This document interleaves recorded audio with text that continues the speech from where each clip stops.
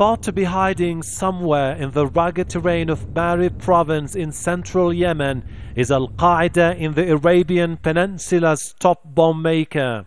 Saudi and Yemeni intelligence officials released 2 photos of Hassan al-Asiri. According to his father, he abruptly left his Mecca home 3 years ago. It is thought the 28-year-old has been using his time in a Yemen hideout to perfect his bomb-making skills. These explosive-packed printer cartridges were so well constructed that it's thought British intelligence officers failed to identify one of them during their first search. Al-Asiri is also credited with 2 earlier bomb-making efforts. Last year, he sent his brother as a suicide bomber to target Saudi Arabia's top counter-terrorism official, Prince Mohammed bin Nayef. The prince escaped with minor wounds. Then, last December, a Nigerian man wearing explosive-laden underpants was on board this US-bound plane. The bomb burst into flames but didn't explode. Here in Shabwa, the government pounded al-Qaeda hideouts and then expanded its campaign south in this mountainous area near Abiyan.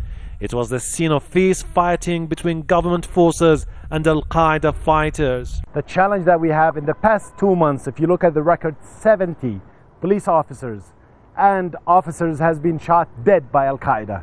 So it's a serious business, it's a deadly business, and you need equipment, you need training, you need know-how, and you need intelligence. That's what Yemen is lacking, and that's what Yemen wants. On Sunday evening, the Yemeni woman arrested over the bomb plot was released on bail. Hanan As-Samawi's phone number has been found as a contact when the bombs were left with couriers. Investigators now believe her identity may have been stolen, and when she returned to her university, she got a hero's welcome. I was not mistreated under arrest, and I would like to seize this opportunity to thank my family and all those who supported me.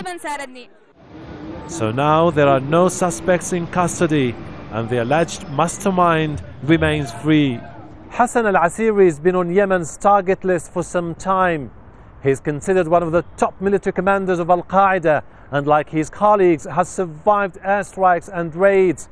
The leadership of al-Qaeda is widely believed to be on the move all the time, taking advantage of massive cave networks and tribal protection. Hashem Ahelbarra, Al Jazeera, Sanaa.